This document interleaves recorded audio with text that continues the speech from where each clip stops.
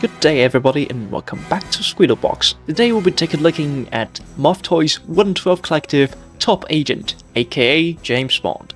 This year is the 70th anniversary of the 007 series since its publishing in 1953. It is exactly at the GoldenEye Mansion in Jamaica that Ian Fleming has typed his first book of the 007 theories, which also brought us this unique flavor of martini. And Muff Toys choose to present us the story that comes from this book, Casino Royale, aired in 2006 and starred by Daniel Craig, who has started his 15-year adventure as the 007 James Bond. Although his version of James Bond has been quite controversial, for he's not as calm and elegant as Brosnan and always put himself into passive situations. He uses 5 epic movies to show the audience that he could actually do the job as the one and only James Bond. And now let's check out the toy together and see how Muff Toys did. Before introducing the toy, I do recommend everyone to pay attention to the specification, just to avoid any unnecessary damage.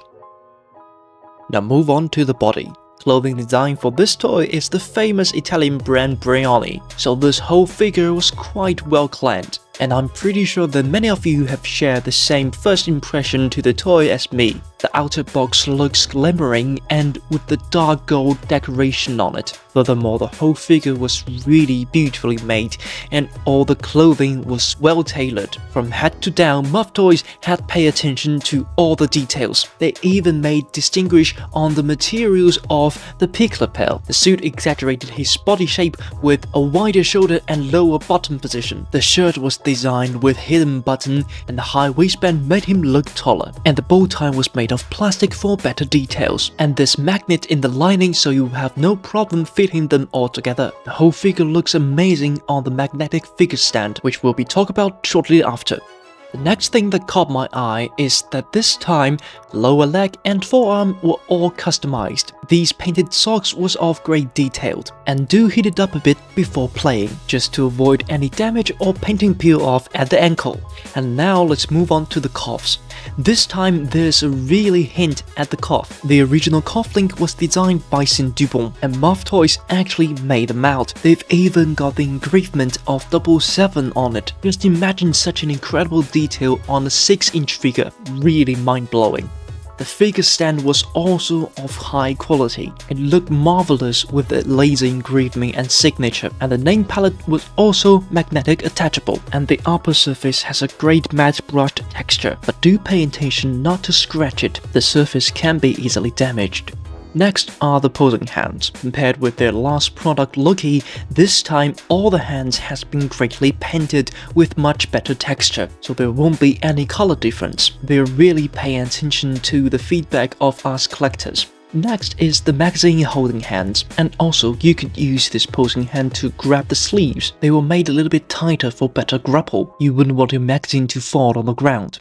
And here comes the gun-holding posing hands. It is also made a little bit tighter for better grapple position, and do be careful before you attach gun to it. Use the hot air if necessary. It also comes along with a picture holding hand, and I hate to be a spoiler, but this time it does comes along with a picture of Vespa Linda, perhaps the only woman that James Bond had ever truly loved.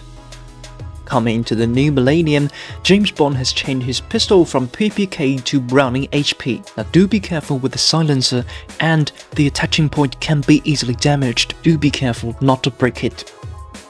The gun was painted in glossed black, and you can see all the details clearly, so I think they've done quite a great job. And the magazine also had a bullet detail, but it was remained unpainted. You could paint it by yourself after receiving it. And apart from the photo, the pre-order bonus also comes along with the James Bond watch. This tiny Omega Seamaster 400 has been greatly detailed. Now considering this is a suited character, by applying certain caretaking it can look even cooler. So here are some of the adjustments that you can make without cutting the clothing or changing any body parts. So the stage photo we're using here is from Casino Royale instead of No Time to Die. You could easily distinguish them from the lapel. So the first time we're doing is remove all the wrinkles. You could use a humidifier to do so by humidifying the clothing a little bit, and you'll find the wrinkles are lightened.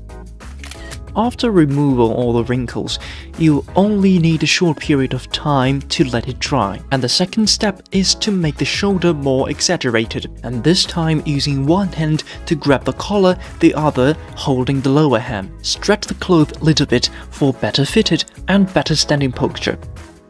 These are suits from the Royal Casino to No Time to Die. During his 15 years as James Bond, Daniel has brought us numerous memories. Do you think Muff Toys had done a great job? Leave comments, let me know your opinion. This is pretty much everything about today's video. If you like it, do not forget to share, like and subscribe. So long, Mr. Bond.